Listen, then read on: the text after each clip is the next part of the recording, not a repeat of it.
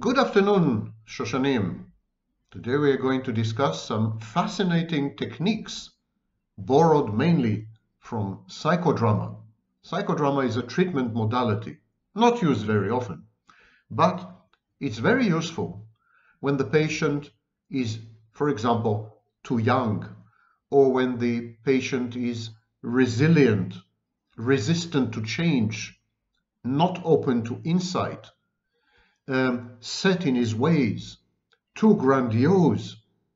So when the patient is not amenable to a meaningful, life-transforming interaction, when the patient is surrounded by defense mechanisms and protections and moats and fortresses and so on and so forth, these techniques come handy. Now we use them in both cognitive behavior therapy, CBT, and in psychodrama. And they are especially useful when it comes to cluster B personality disorders, narcissistic, borderline, histrionic, and antisocial, but also paranoid and schizoid personality disorder, dependent personality disorder. Now, before I proceed, the genders are interchangeable. Wherever I say he, the gender pronouns are interchangeable. Whenever I say he, substitute she. Wherever I say she, which I never do, substitute for a he.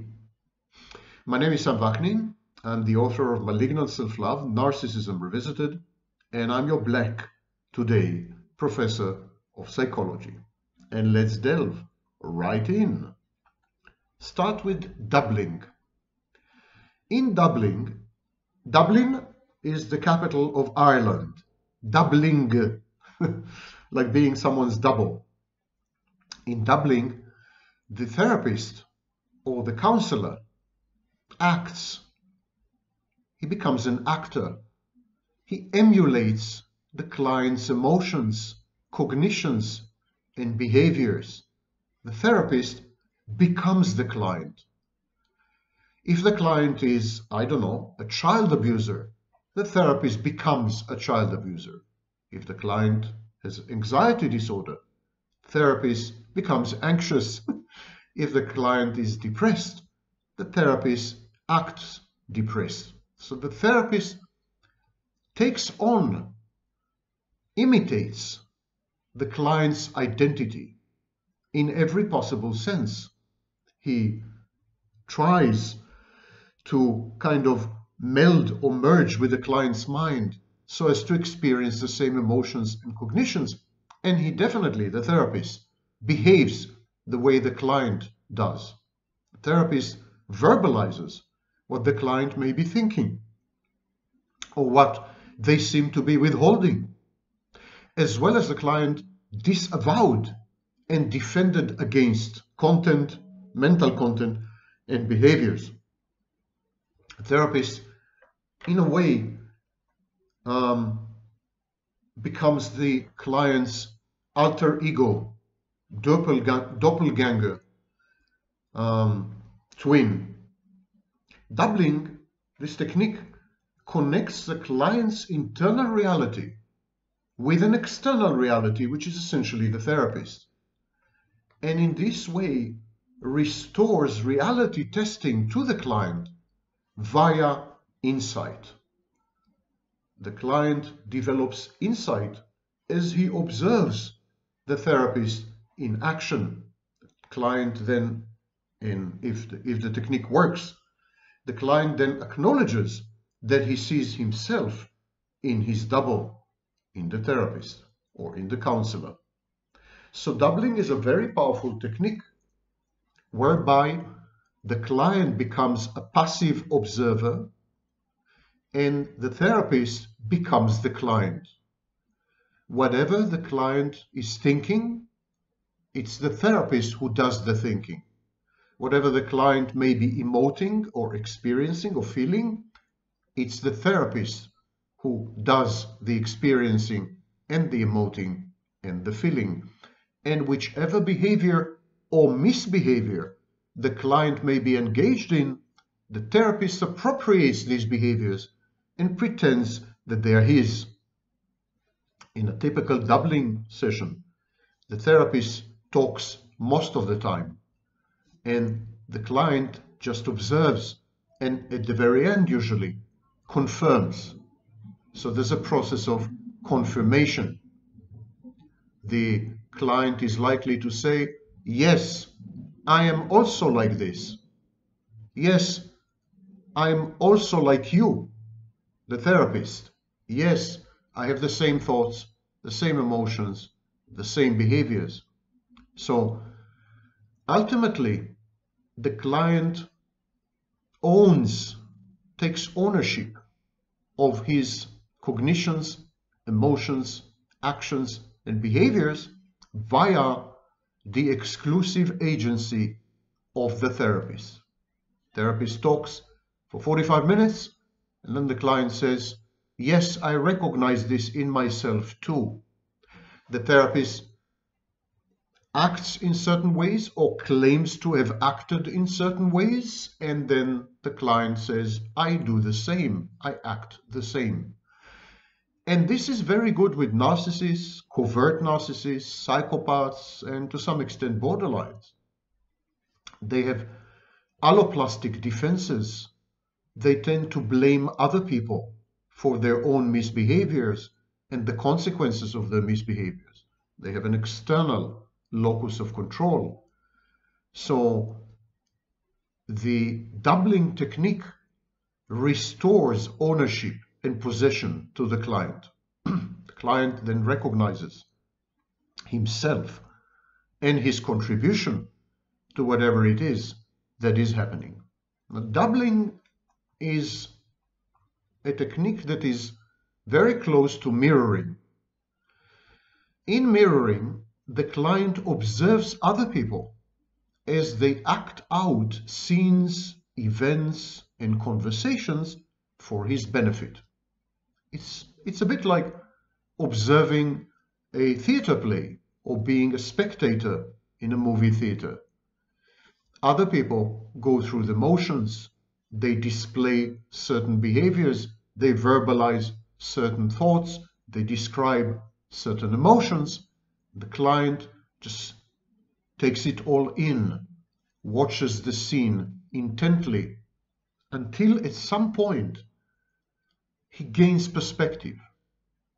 He is able to put some emotional distance between himself and his emotions, for example, and then he better understands his emotions. He is able to put some distance between himself and his cognitions, so he recognizes these cognitions for what they are.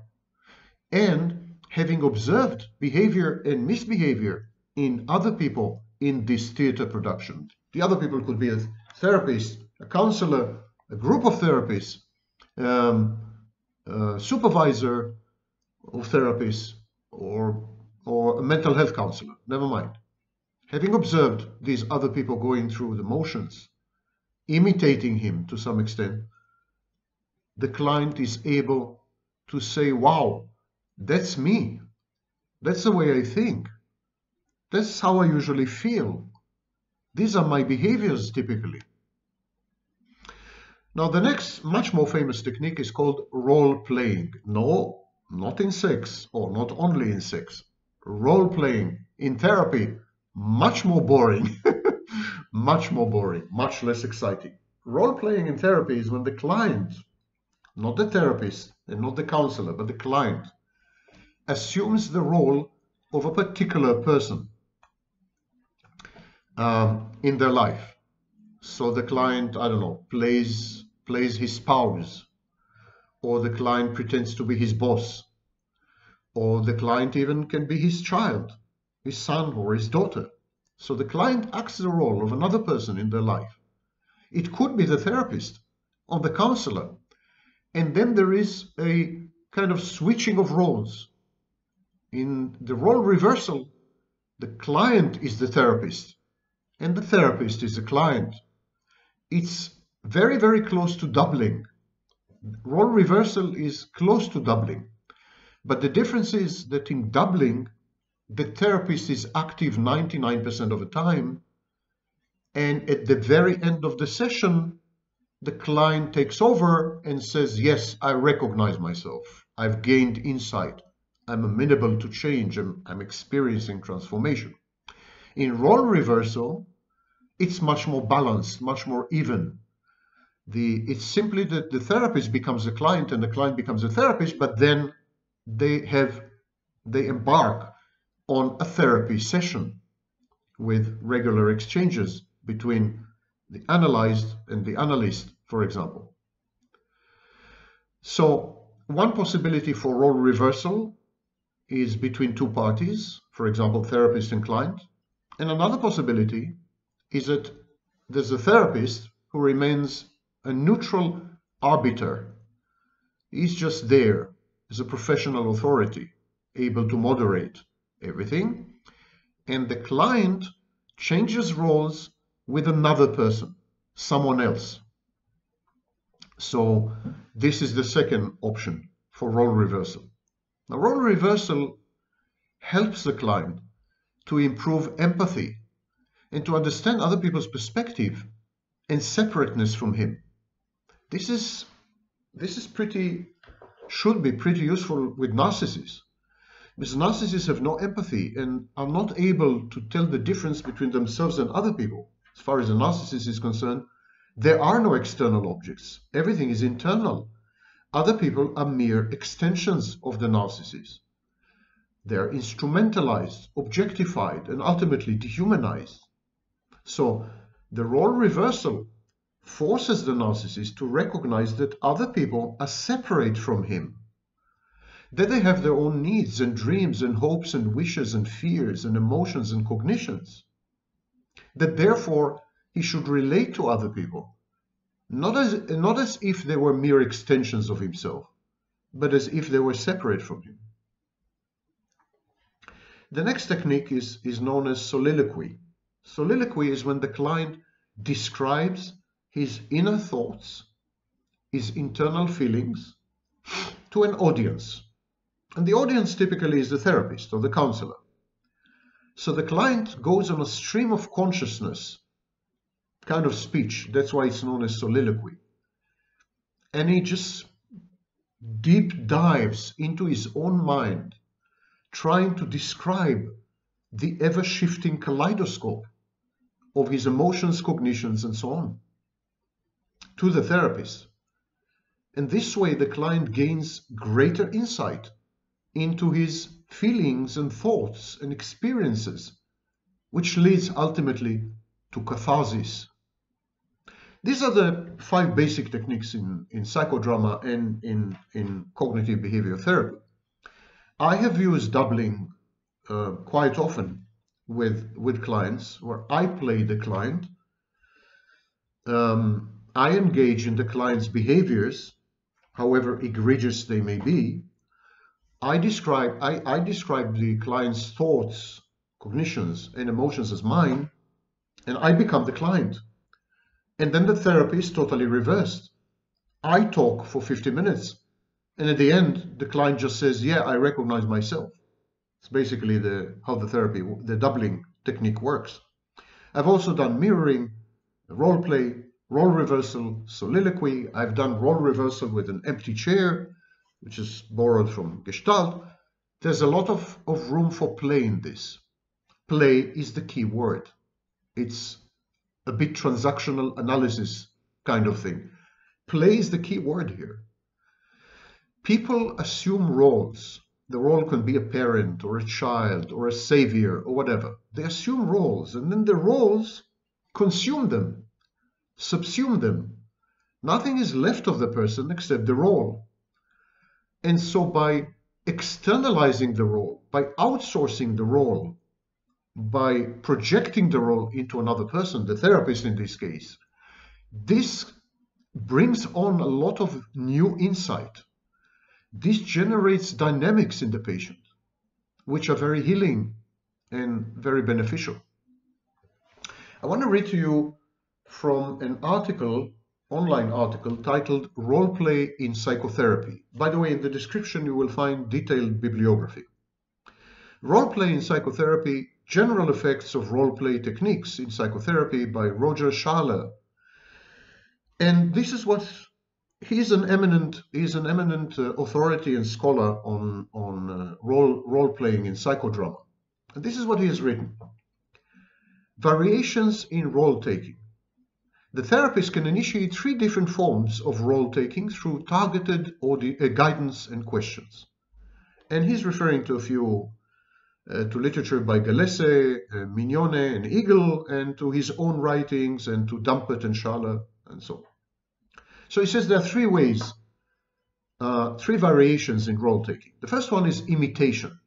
When a person tries to play the role of another person, she can do this by imitating an observed behavior of the other person. Imitation is a powerful form of learning. Then the second variant is cognitive stimulation. Taking the role of another person is also possible by simulation of what she would do in the other's place. So cognitive simulation. She does this simulation by representing the way of thinking and the mental states of the other person, and then using own decision-making systems to operate on these foreign mental states to predict the behavior, feelings, and thinking of the other. This cognitive simulation process refers to the concept of theory of mind, one's ability to infer and understand the beliefs, desires, and intentions of others. So in effect, doubling involves imitation and cognitive simulation. And then there is embodied simulation. When a person tries to play another role, it may also happen by an embodied simulation. Embodied simulation is a crucial functional mechanism of intersubjectivity, by means of which the actions, emotions, and sensations of other people are mapped by the same neural mechanisms that are normally activated when we act or experience similar emotions and sensations. In other words, other people can trigger in us the very same emotions and sensations that they are experiencing, according to Schaller. While in imitation and cognitive simulation, the process of role-taking is conscious. This simulation process is direct and escapes conscious access. Without thinking, the client is instantly able to reproduce bodily position and movements of the other person. In cognitive behavioral therapy, usually role-taking is done by a cognitive simulation.